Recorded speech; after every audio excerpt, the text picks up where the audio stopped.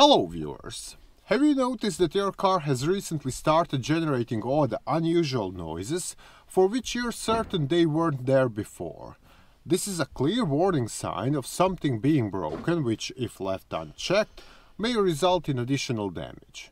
But how to tell what's causing the problem and, more importantly, what needs to be done to fix it? Well, let's find out.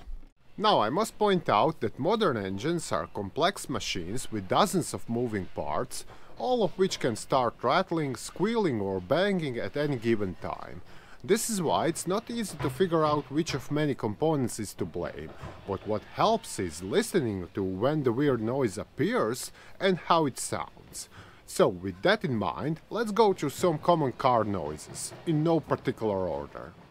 For a start, we have a strong tapping sound, as if someone is hammering inside the engine, that appears as soon as you start the car. Often it will quiet down after a few seconds, but sometimes it may be noticeable all the time. This, in most likelihood, will be hydraulic lifters, which are filled with engine oil to create sort of a soft, flexible link between the camshafts and the valves. But what can happen is that they stick and lose contact with the camshaft's lobe, resulting in the said tapping noise. Despite not being that damaging to the engine, this sound is annoying and there are several things you can try to fix it.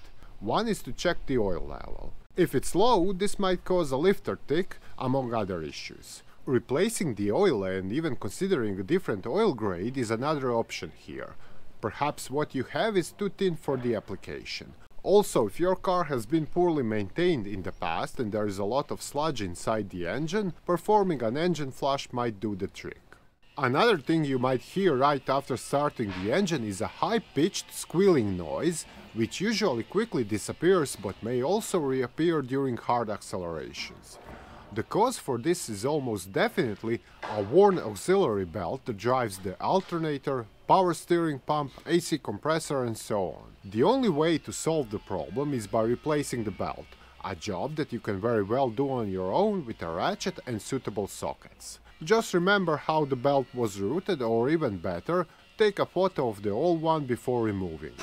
Sometimes, however, the squealing noise may be present even after this is done, which probably means one or more pulleys and their bearings are damaged and need to be replaced. Again, not a hard job and you can do it yourself. Then we have annoying rattles coming from the engine bay or underneath the car, most prominently at certain revs, either during accelerations or while slowing down. Despite sounding quite nasty, this noise is usually caused by a loose exhaust heat shield.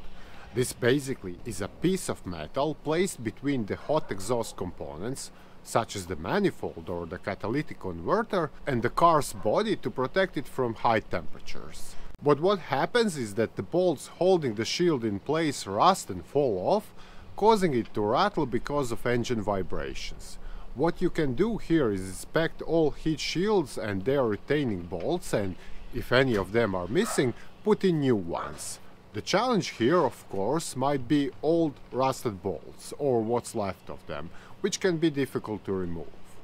While on the subject of exhaust, I must mention that any leaks here, between the engine and the tailpipe, will cause the car to run louder than normal, especially during hard accelerations. Basically, what you're hearing is exhaust gases escaping through a crack before they've reached the muffler. Besides sounding nasty, this can also be dangerous, because these toxic fumes may get into the cabin through the car's ventilation. The most common places where the cracks appear include the exhaust manifold and the gaskets between the downpipes, converters and mufflers. You can find the leak by looking for black traces of soot, or if that doesn't help, by clogging up the tailpipe with a rug while the engine is running and trying to spot where the fumes are getting out. Now, moving along to a more sinister sound of deep knock that comes from the engine itself, but usually only when it warms up to the operating temperature. The source of this can be two things, and one of them is the infamous rod knock, which is caused by bad con rod bearings.